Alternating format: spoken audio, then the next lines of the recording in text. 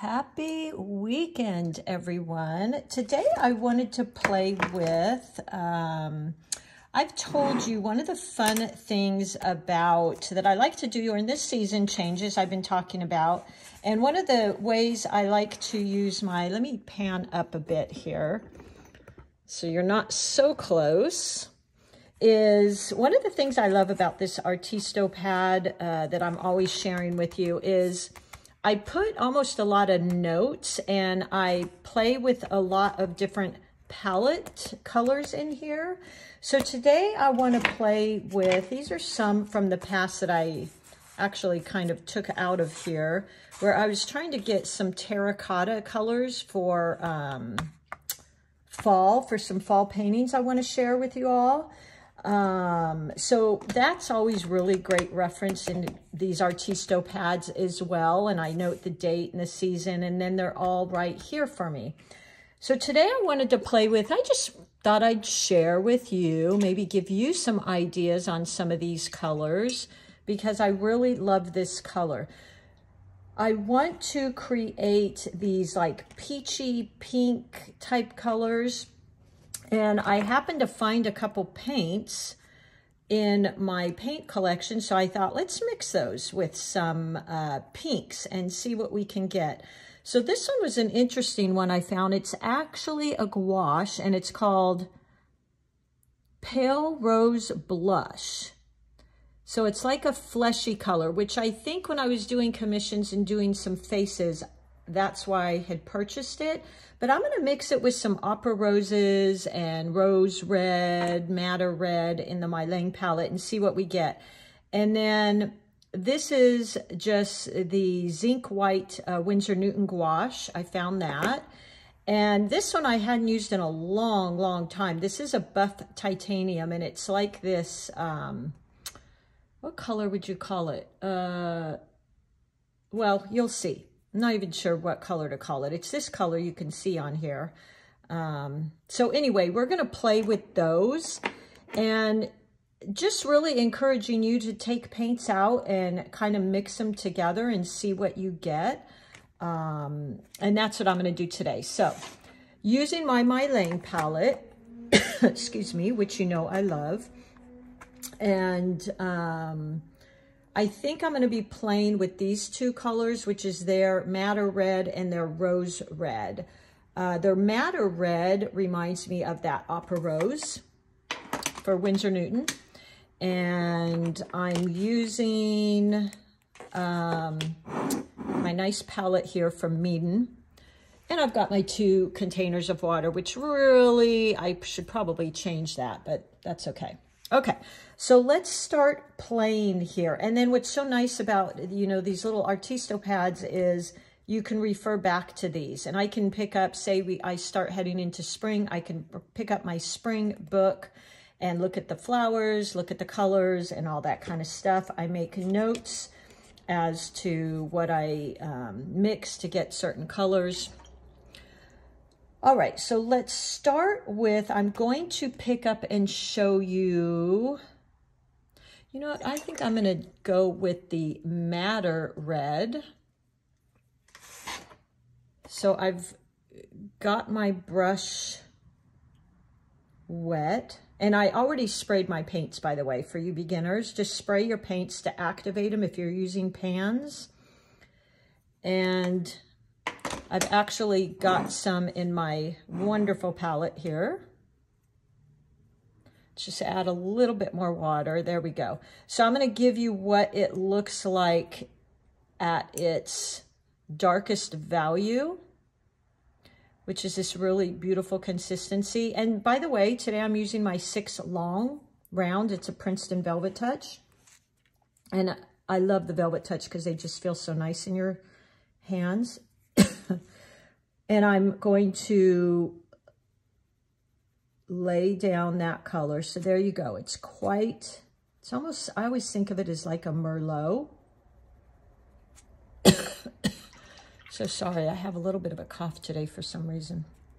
And then I'm going to go into it. Let's first combine it with buff. So this one's actually a Daniel Smith color. So what I'm thinking is I must have seen it somewhere because I'm normally a Winsor Newton type of gal, but I must have seen it somewhere. So I've got a little bit on my brush and I'm going to start mixing that in. Now keep in mind that I'm going in with some pretty dark values. I'm going to wash and rinse my brush a bit, tap it off, and then I'm going to add in a little bit more of that. Now I've got way too much there, way too much water, and just start mixing that. So there you go. Let's maybe add in a tiny bit more.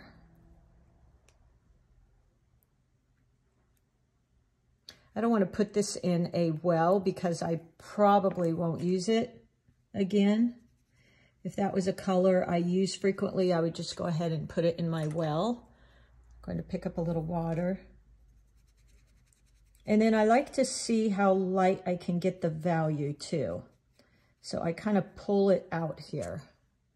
So look at that. That's really a beautiful kind of, I'm old school. So back in the 80s, we had what we called a dusty mauve, and that's what it was called. So now I'm going to make a note of what that is. So this is my color board, color palette, whatever you'd like to call it.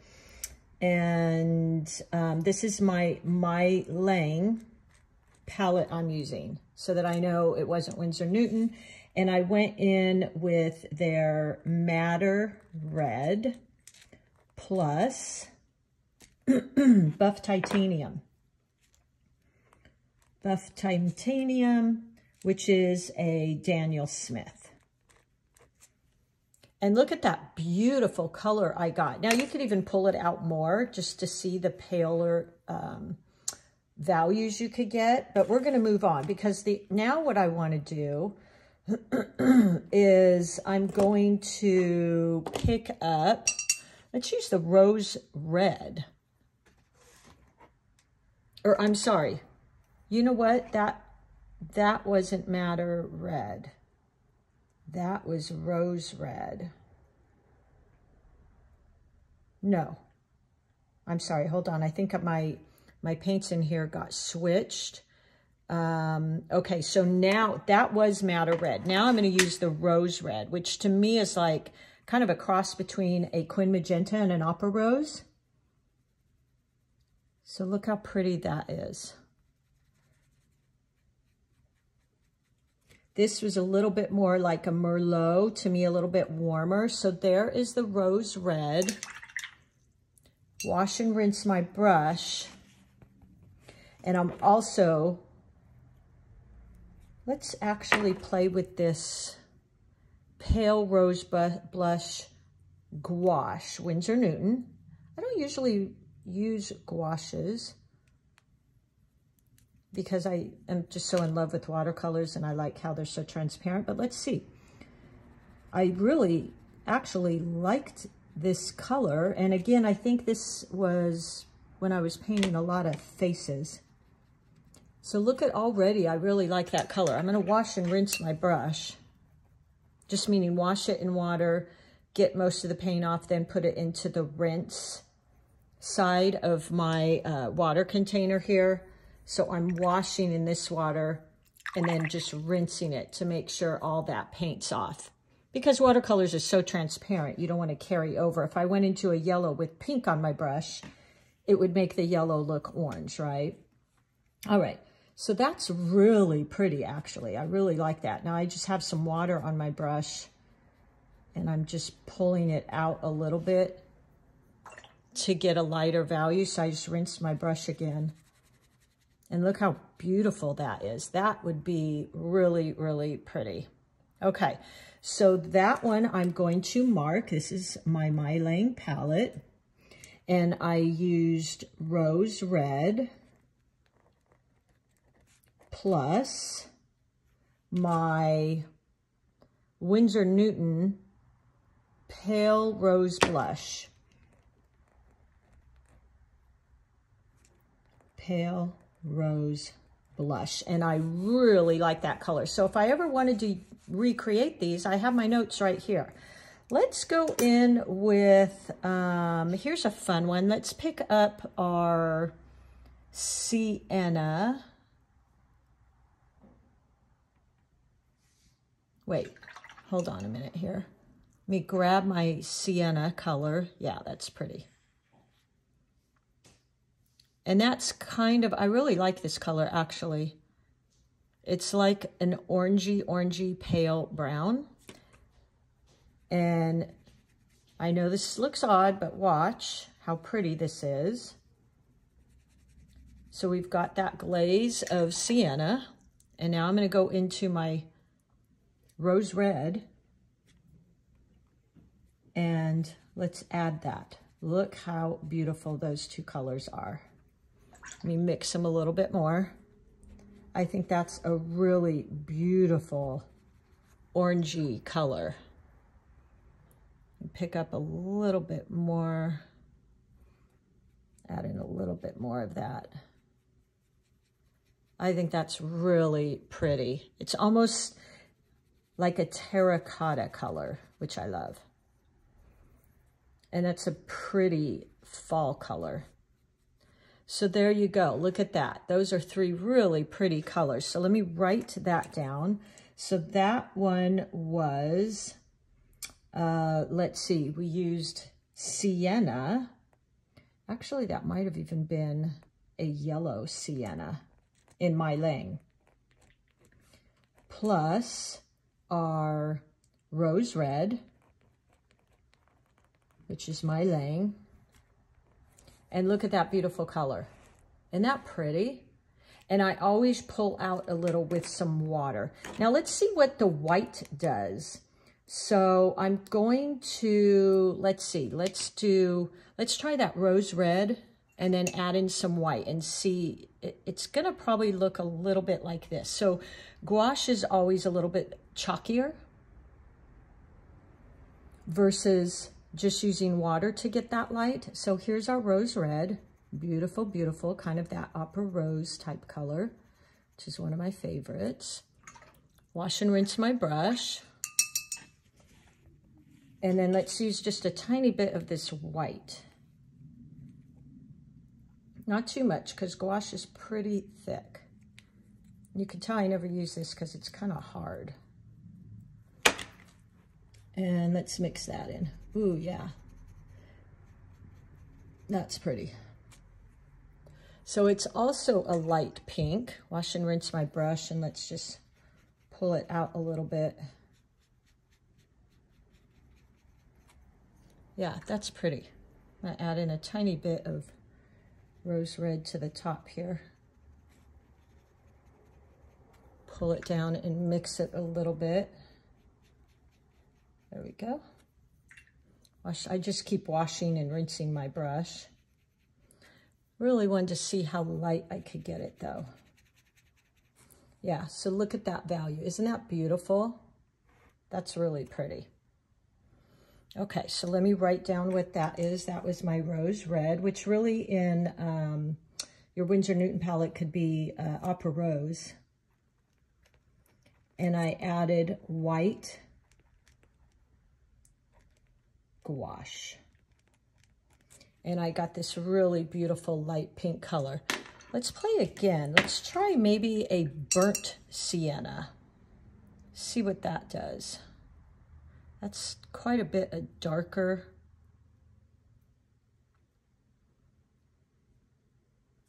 Brown. So let's just get that on there. This is MeiLiang.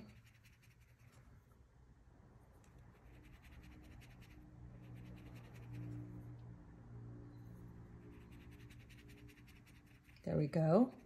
And now let's add some of that. And this is how you discover some really beautiful colors.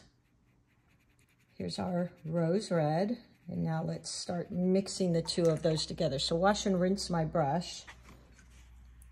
Dab it off. And we'll start mixing the two. So that's a really pretty color too. Wash and rinse my brush. A little bit more water on there. And look how pretty that is. Yeah, I actually really like that as well. I'm always a fan of mixing your browns and pinks. I think it's so pretty because it's kind of earthy, but yet you've got that pop.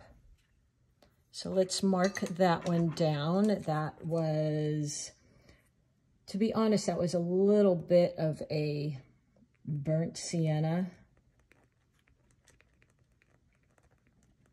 And it might have had a little touch of burnt umber in there, plus rose red. Okay, and look at that. So I've got a pretty nice palette here of these different colors that I really like. Let's just pull that out a little bit more because I like to see how light it can get. And I think that's a good palette. So try this out and see what you come up with. Now, this was that madder red. Let's just play, how about if we try that madder red with, let's see, let's mix that with, what color do I have here? Pure Rose Blush. We could try that. Or I want to do something a little bit different. So how about if we mix that madder red with,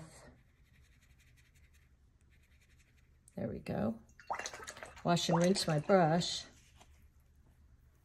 and mix that with our sienna.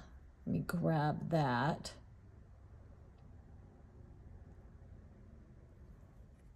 And let's, oop, that was a little too dark in value. Sorry, that was the wrong one. We could mix it with that too, but I really wanted to get the lighter color because I love it. So this is what they're kind of calling a yellow sienna. Let's see, how can I fix this? There we go. So it's adding a little bit of this gold color to it. Ooh, look at that. That actually is beautiful. I really like that. Wow. I'm going to wash and rinse my brush, and we'll just add some water to the bottom here and pull it down. That is gorgeous. Okay, so see, this is why I do this, because it gives me an idea. Now, this was the burnt sienna and the rose red, which was really pretty, but look at that. That is a beautiful holiday color for Christmas, for Thanksgiving, to make some really gorgeous berries and things. I think it's just beautiful. So that's something I wanted to share with you today for maybe your fall. Grab your little Artisto pads and start playing with some of these colors. So let me see, this was Madder Red, which is MeiLiang.